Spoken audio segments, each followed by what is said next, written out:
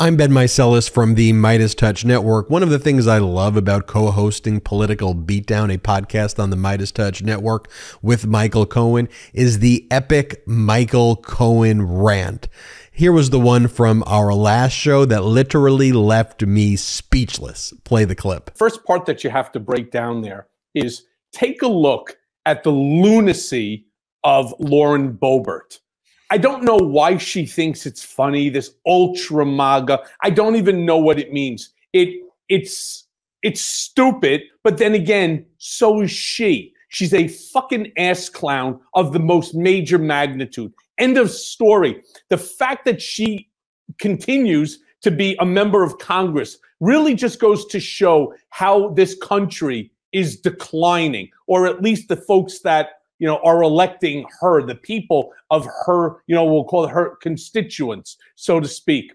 It is really disgraceful. The fact that she can even be on a committee with the stupidity coming out of her mouth, it doesn't matter that we don't agree with what she's saying. It's the fact that she's wearing an AR-15 pin on her lapel, thinking that that's funny. What about all the families of children or innocent people who were murdered as a direct result of this gun craze, the Second Amendment nonsense that is constantly being pushed upon us by the NRA and by the MAGAs? All right, this is ridiculous. The fact that she could do something goes to show you that she doesn't have empathy. She's basically not even human. Then you take and you compare it to somebody like Jamie Raskin, and God bless, let each and every one of us take a minute out of our day today and pray for Jamie that he gets through his issue. He is a wonderful, wonderful human being. He is a wonderful American. And the fact that he stands up there with, the do-rag on his head, I believe that one was given to him by Stephen Van Zandt. I know one of them was given, which I thought was really cool. Stephen is a wonderful guy. I knew him in the past.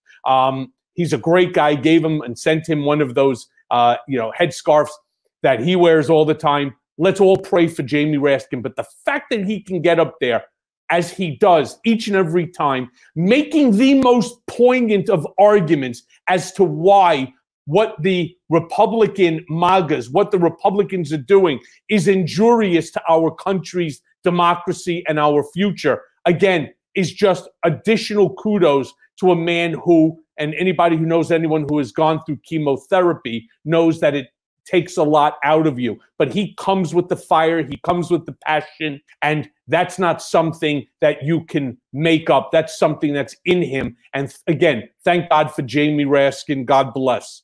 Then you get Hakeem Jeffries, who comes in and just calm, cool, collect, talks factual. None of this enraging bullshit that the MAGAs have decided to use in order to fundraise, because that's all they're doing. This is all about grifting and fucking their constituents out of the few dollars that they have left for their own coffers so that they could use it for their own personal benefits, like the George Santoses of the world, all right, or the Donald Trumps of the world. Stockpile a ton of cash because you're going to need it for probably your own litigation, your own representation, because God forbid a billionaire should pay his own legal fees and so on. I mean, the whole thing is crazy. There could not be a greater dichotomy, not just between the way that the message is given, but the message in and of itself. So, there's no doubt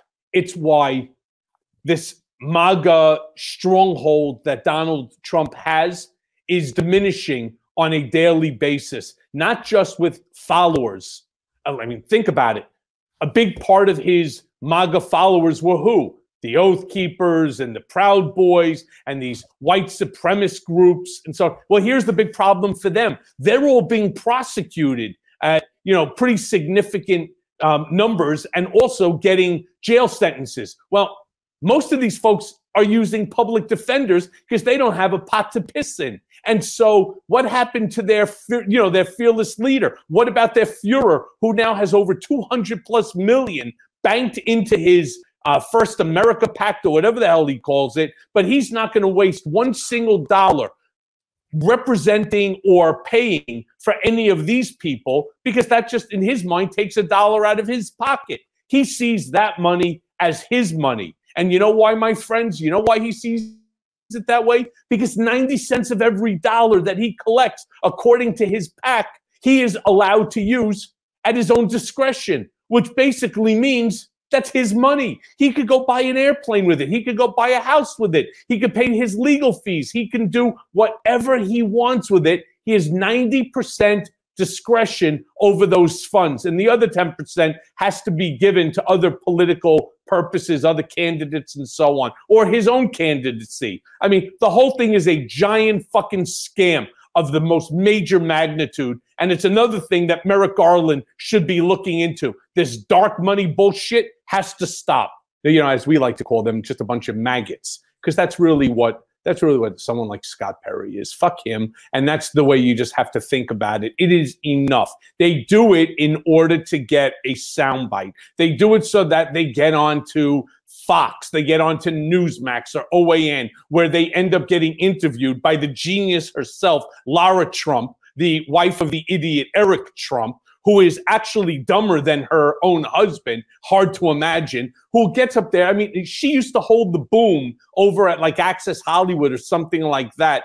That was her job. She can't believe that she actually has a show because she's ignorant. And that's the big problem. They put her on there for what? Because she's married to Eric Trump. Plain and simple. She has no idea what she's talking about. She has no facts. Then you take someone like a Jamie Raskin, who is a lawyer. He's brilliant. He's factually based in everything that he says. And so at the end of the day, you know, how do you argue with somebody who is arguing facts versus somebody who's arguing innuendo and gut reaction?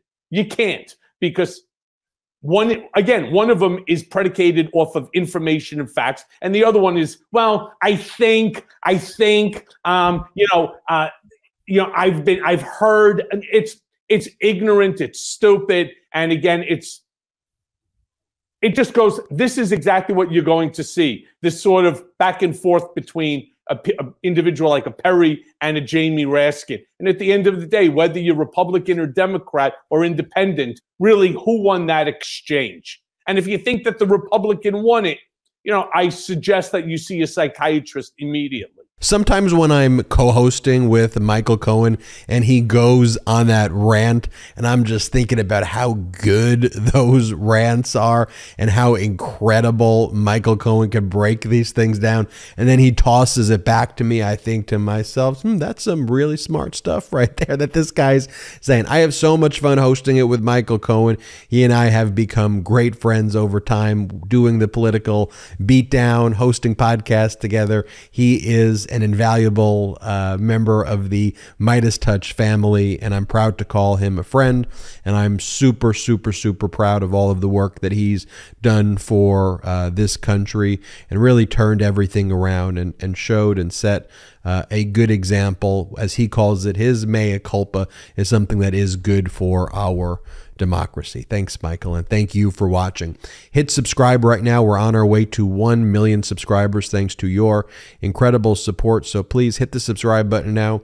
Also, you can make sure you download or you subscribe to Political Beatdown wherever you get your audio podcast. Just search Political Beatdown. Think you'll enjoy it, and you can check us out at patreon.com/MeidasTouch. patreon.com/MeidasTouch. Thank you so much for watching. I'm Ben Meiselas. Oh, subscribe to our YouTube channel. We're marching to 1 million subscribers. Thank you so much. The best part of waking up? MAGA tears in my cup. Check out the new MAGA tears mug, available now at store.MeidasTouch.com. That's store.MeidasTouch.com. It's 100% union made right here in the USA. I know I'm not tired of winning yet. How about you? Get yours today.